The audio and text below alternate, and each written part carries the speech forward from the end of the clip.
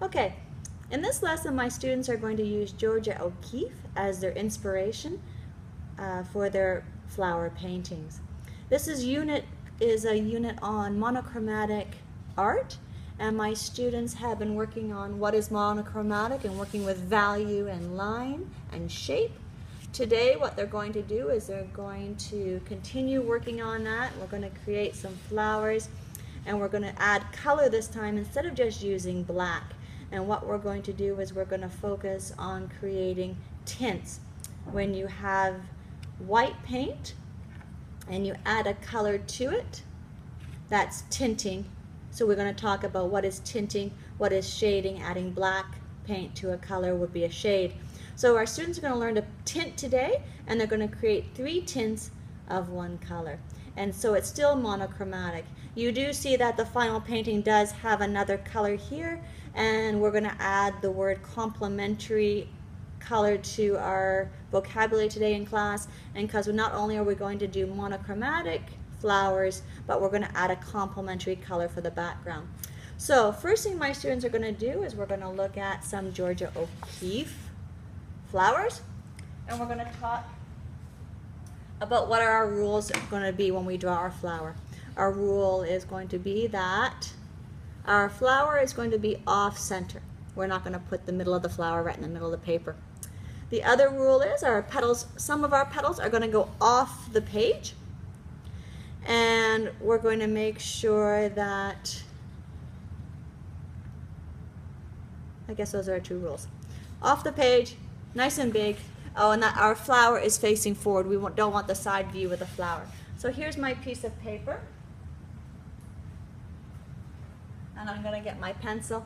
And what I often have my students do is go on to their iPads, Google flower images, and look up different flowers, and they can crop the picture that they find in order to get a different perspective if they want it off center a bit, and then they'll use that flower to help them draw. So I'm going to draw my flower, and I'm going to go off the page. That's going to be my rule.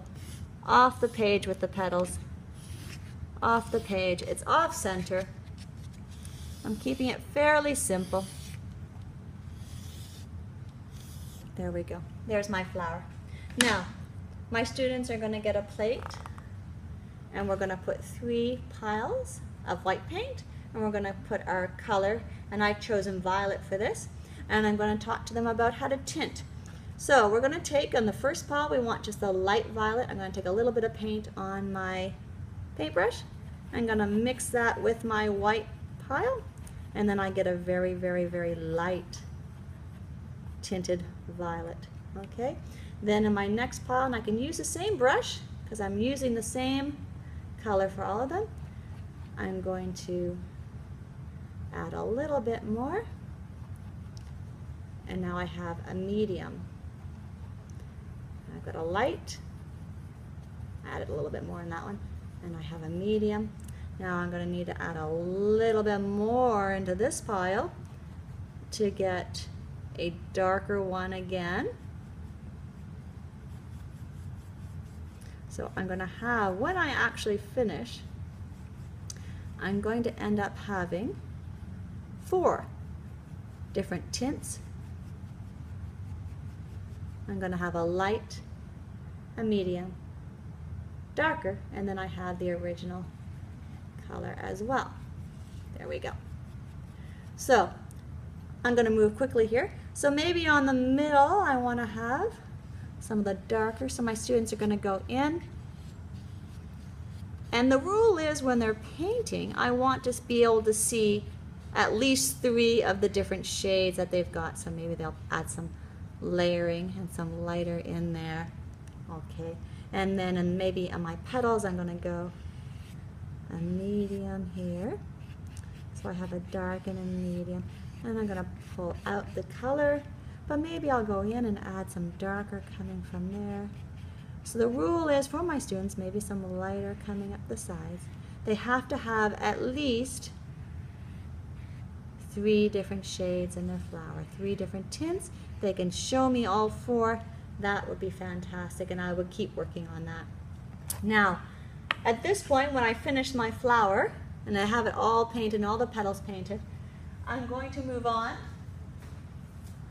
to my complementary color. My students will use the color wheel to do that.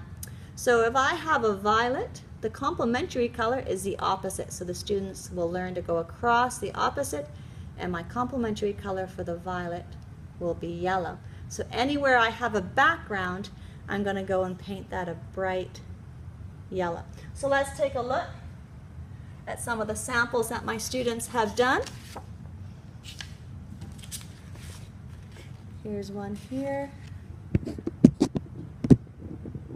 See if I can pull this up so I can, okay. So again, this is grade 4. This one's quite beautiful. So different flowers too, depending on what picture they chose off the internet as their inspiration. And we're also looking at samples of Georgia O'Keeffe. And here's another one. Okay. Good luck with that. Hopefully your students will have a better understanding of value and how to tint their colors for monochromatic art.